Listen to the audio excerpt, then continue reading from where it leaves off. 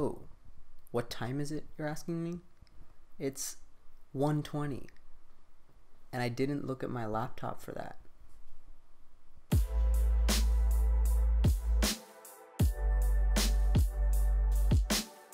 So, I've always been interested in the idea of wearable tech. It's cool, it's hip, it makes you feel like a cyborg, but something that was really cool when I first heard about it was Google Glass. At the time, I hadn't really heard of a lot of like transparent screens or overlay type HUD displays. I kind of just saw things in like Iron Man where you just see kind of like floating holograms in front of you. And I always thought that was a really cool idea.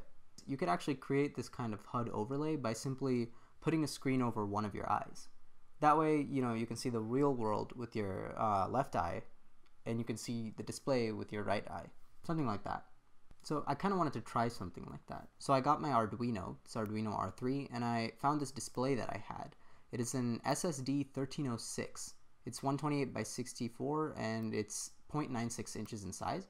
And it uses I2C to communicate with the Arduino. So in order to get it actually like close to my face without it, having to sit way out in front of me, I used this lens that I popped out of a Google Cardboard, which is this kind of like handheld VR type of headset where you stick your phone in there and it turns it into like a portable VR headset. So I popped those lenses out, and as you can see, when you put it in front of that display, you can kind of see it as if it were a little bit further away. Now I used some premium building materials to create some sort of hollow box type of prototype. A problem with this though is that in practice it kind of stuck out like really far in front of my face, and I didn't really like that. I felt like it was kind of wonky. So, I decided an easy way to fix that would be to just get a mirror and kind of put it like in front of your eye at an angle so that the display could be off to the side or above or something like that. But then I got to thinking, if you're going to use a mirror anyway, why not just use glass? If you use glass, you can reflect the display on the glass, but you can also see through the glass and see the real world. That way you're actually getting the kind of overlay effect that people think is cool, that I think is cool. So I got to testing. I found this little smartwatch screen protector. It's glass, but it's pretty small, and it's like about the right size to kind of reflect things off of. So I tried to put it up against my computer screen to see how well it reflected, and it did a pretty decent job. My only problem with this the screen protector is that it has adhesive on one side, and to get a clear vision of like the hologram, I would have to kind of peel off the protective layer of the adhesive, and I didn't want to have to deal with that. So I did try to cut like a lens out of some plastic packaging. That didn't go so well. The packaging is kind of like warped, so the reflection didn't look all that great. But luckily I was able to find this nice little square picture frame kind of glass, and so this glass is a good thickness, it's very rigid, and it's also very flat, so as you can see the reflection looks pretty good in it. The only problem is there's this kind of doubling effect since the glass kind of reflects on both surfaces, but if you kind of tilt the glass at a tighter angle to the display, you kind of reduce that effect, which is pretty nice.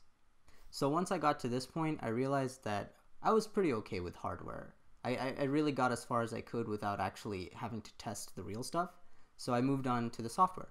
So my base expectations for what I wanted to build was something that could show me the notifications that are popping up on my phone, and perhaps tell the time, like when it's just sitting idle. I also wanted the device to be wireless. I didn't want to have to like have a wire connected to my phone or like connected to the computer or anything like that. So in order to kind of deal with the wireless problem, I found my Raspberry Pi Zero wireless, which runs full Linux. The thing's a full computer, and it's also very small, which is very useful. So one solution for mirroring notifications is an app called Pushbullet.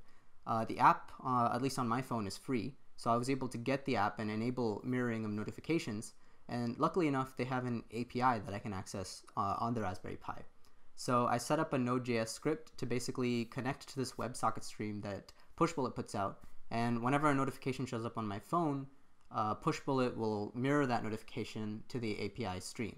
As long as my script is connected to that stream, I'll be able to get the notifications that I need to see. I was also really lucky to find libraries in Node.js that allowed me to both interface with the OLED display that I have, as well as interface with easy WebSockets. So as far as code goes, this was a goldmine. A small hiccup though was that there is no hardware support on that OLED display for like a sideways display, and I was tilting my display sideways so that it would kind of like fit against my face a little bit better. So to overcome that, all I really had to do was flip the X and Y in the draw pixel function, which comes in that library that I mentioned earlier. So that is a little bit messy, but it worked, so I'm not complaining as of now. I might have to go back and make that a little bit better. So at this point, I feel like I had the software working pretty well, so I went back to the hardware. I got my hollow box thingy and turned it from this into this, which is it's got a headband. And if you're wondering what this kind of bump is here, that's a smartphone battery pack that I was able to slide into a compartment. This battery pack actually has ports that allow me to both charge the battery pack from the outside as well as power the Pi from like the same side, which made it really easy for me to design like an opening. All that's left now is to connect this to the actual Raspberry Pi. Unfortunately, I don't have solder right now. I did order solder, but because of that, I'm gonna have to kind of just plug things in and just kind of hope they kind of stay where they are. So I've kind of designed it so that the Pi kind of lays against this back surface and the pins can kind of attach into it. So I patched up a lot of the openings and now it's got a pretty solid form. If you look through the lens, you can actually see the display, albeit a little bit distorted. And finally, I added the glass. I had to adjust it a little bit to make sure that I could see the actual display at the edge of my vision. But at this point, the structure is pretty much done. So to finish up, I wrapped it up with some duct tape, helped it kind of hold together a little bit better, and it looks kind of nicer. And then I set the script for the Raspberry Pi to run on startup, so that way I wouldn't have to like SSH into the Raspberry Pi and start it up every time. But yeah, here's a look at the final product.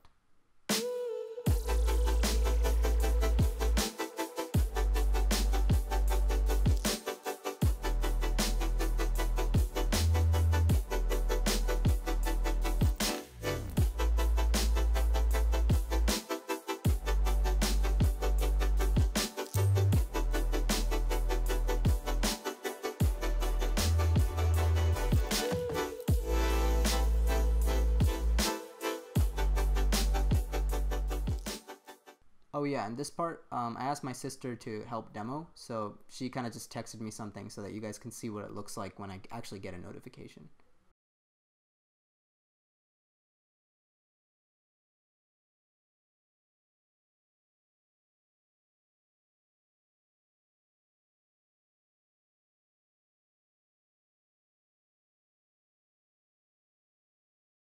But yeah, that's pretty much it. This device is probably not super useful, but it was a lot of fun to build. I really enjoyed it, helped me learn a lot of things, and luckily enough, a lot of the stuff that I needed to work with were kind of readily available. Who knows, I may also add some other stuff to it. You know, I've got some other sensors that I could try to throw onto it. You know, I could connect it to other WebSocket streams and put on other real-time information. I could even write like an app that, you know, I could use to like switch up the HUD or control it from my phone. That'd be kind of cool. And even though I did all this for, you know, like 10 words of information at like the right-hand edge of my vision, I think it was worth it. Not to mention that it's actually pretty cheap to build. A lot of the parts that I've used in this build are pretty much under $5 online, either like through eBay or like maybe even Amazon. So if you guys want to build this project, you know, just remember that the display is an SSD 1306. The smartphone battery pack, pretty standard stuff. Raspberry Pi, also pretty standard. I think that's like $10 or $15 if you want the like SD card built in. And then like the wiring, I mean, if you have wiring, great. If not, you could probably order some wires for like under $5 as well. Oh yes, I will also probably upload my code to GitHub, and I'll link that in the description when I get that up. Anyway, thank you for watching.